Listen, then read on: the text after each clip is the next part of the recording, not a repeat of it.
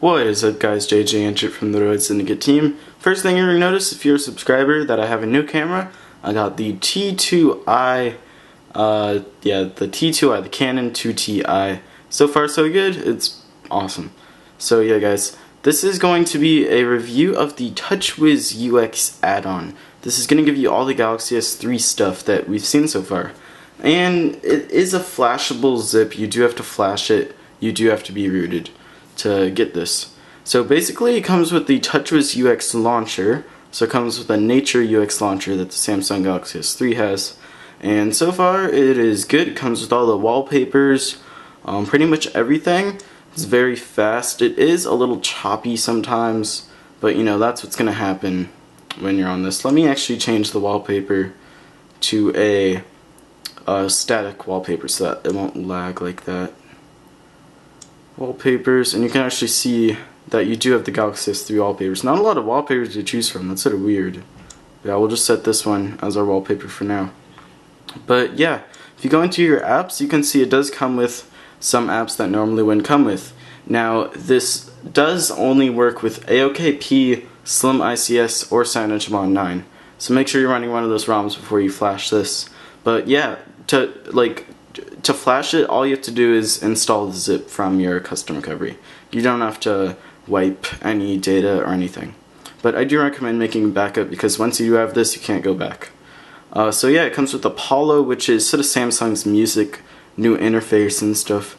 You have a new sort of app look. It does redesign the app icons, but since it's not a ROM itself, it does not theme the app itself. It only themes sort of like the look of the icons and stuff. But yeah, you do have all the functionality of the Touchwiz launcher. So if you go up here, you can edit all your stuff. If you want a different view type, you can make it a list instead of just your normal grid. And also, if you do not like that alphabetical grid, you can just have a customizable grid and organize them the way you like it. So alphabetical grid is my favorite. I like this a lot. But yeah, it does come with a bunch of Samsung apps as well. So it'll come with, let's see here, File Explorer, S-Memo, Movie Studio.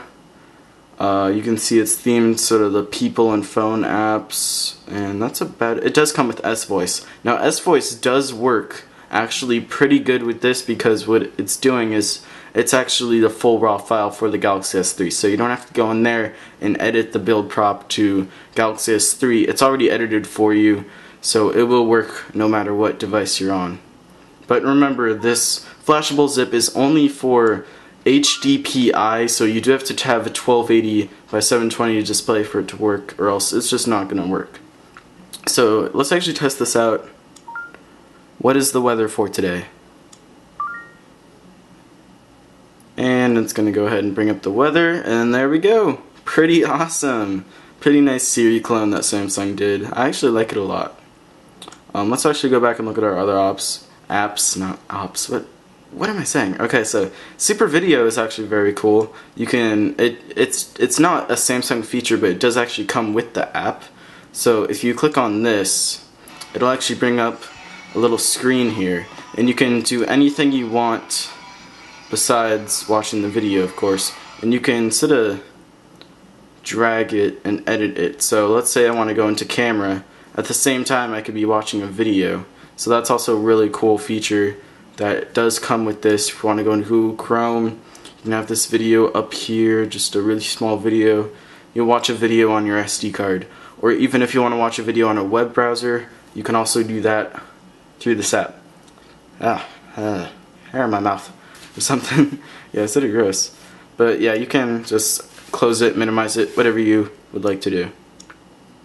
Other than the launcher and the icons, I haven't noticed that big of a difference. If you go into settings, you can see that settings isn't really themed, but it does have different icons as well.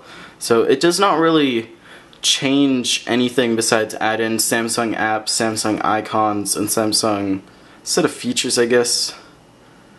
But yeah, if you go in here, you can see that it does come with, I'm not sure if it comes with Google Voice. I'm not sure about that. But yeah, you do have your Samsung widgets too. So you will have Apollo widgets.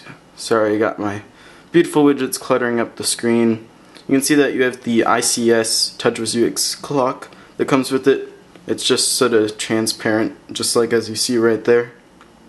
And besides that, there's really no other widgets that I can show you.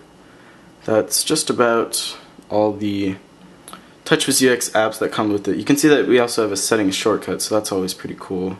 But yeah, I'm running this on the AOKP M5 ROM. It is not going to theme the notification bar or anything. It's just going to give you Touchwiz UX launcher, icons, and a few goodies with Samsung apps. So yeah guys, this was my video review of the Touchwiz UX add-on for the Galaxy Nexus. So yeah guys, thanks for watching this video. Feel free to subscribe. Tell me if you like this new camera. It should definitely spark up the picture quality and give you guys a better look at my phone. So yeah guys, thanks for watching. Feel free to give this video a thumbs up once again. And yeah, I'll have links in the description. See y'all later.